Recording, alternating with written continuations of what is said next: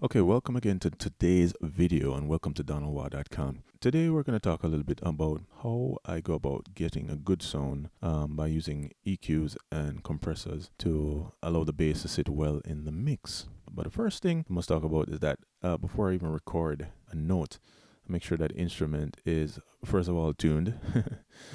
Getting a good tone. Make sure all your settings on your bass is set to a nice tone, you know what I mean? And of course, how you play the instrument is gonna make a difference. So overall, get a good tone from your amp also as you're recording your amplifier, rather than just going flat and see where you can get. I try to do the least amount of EQing as possible. I want to sound good going in, so it's gonna take less work getting a decent sound from the bass. All right, so let's take a listen. Before we take a listen, let's look at the track itself. So we're gonna go to the two channels that we record. So we have the bass mic and the bass DI. The levels look pretty much identical, which is what you want. You want a good mix. I'm not gonna pan them left or right. It's just gonna be a straight in the middle mix of a sound. I find with the DI sound, it's a little bit more focused, and the mic sound, you get a little bit more round, and you can listen for yourself. All right, let's play the track.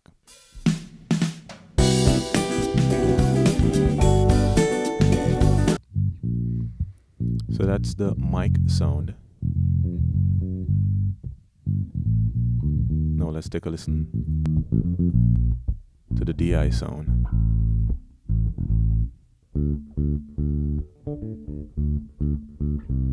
And now together.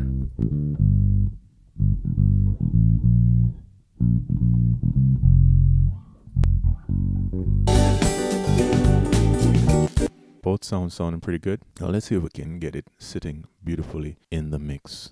All right, let's open up our mixer board here on Reaper. So we're gonna go over to our bass bus because I've routed both those signals into a bus, so I can add EQ and compression on both tracks at the same time. So we're gonna head over to our channel strip.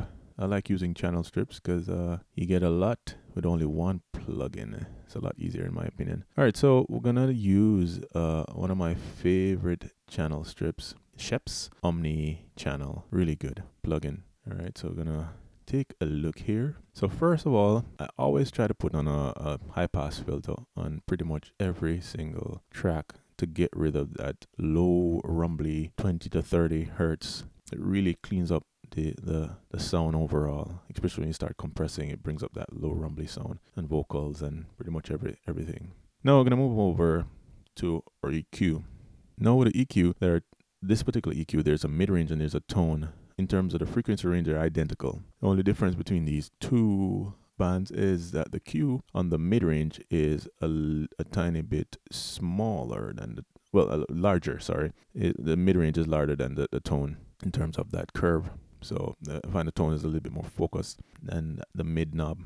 Now what I like to do first is let's solo that bus and play so we can take a listen to what the bass sound like. So that's the mix of the mic and the DI.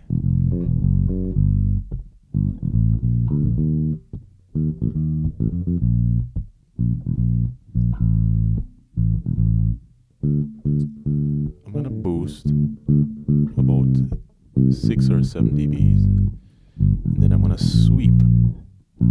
Find that nasally sound.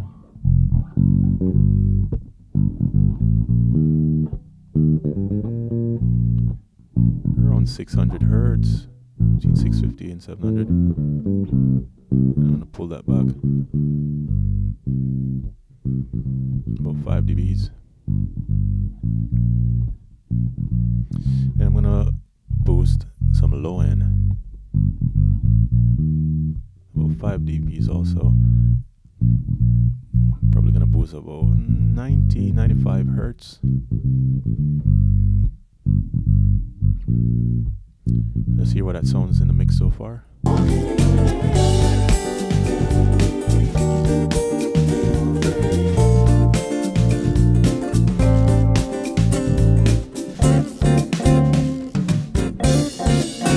So we have the low end and we have a nice mid scoop, but I find it's you're not getting that bite. So to get that bite, I find I'm gonna need a bit of high mids. So I'm gonna boost another 6 dBs and I'm gonna sweep and probably gonna, let's take a listen as we sweep through the frequency.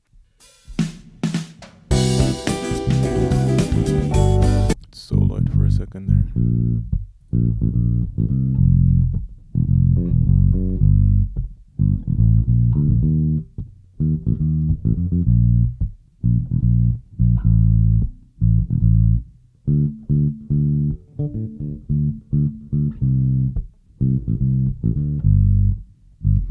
All right, so we're going through. Ooh, starting to growl a little bit. Right, I'd say 5,000 hertz. Let's boost that even a little bit more. 7 decibels. Now we're gonna add some gain reduction to kind of smoothen things out a little bit. Increase the ratio to about 4:1. Then we're gonna sweep that threshold a little bit.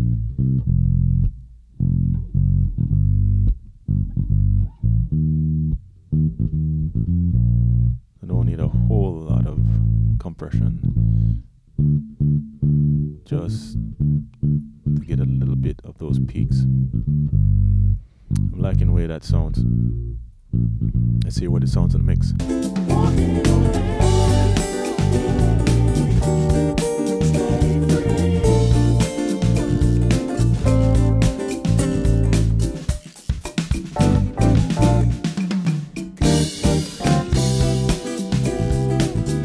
Alright, so far it's sounding really, really nice. Because the bass already sound and it was well played, so it's sitting really nice in the mix so far. Let's listen what it sounds like so far.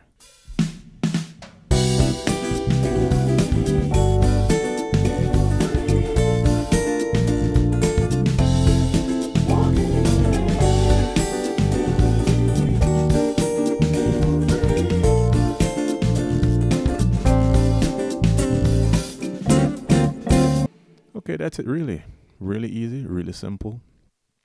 Get a good sound, so you don't have to do a whole lot of work in terms of EQing and killing it with plugins and effects. It's a bass. Let it sound, let it be free. Nice.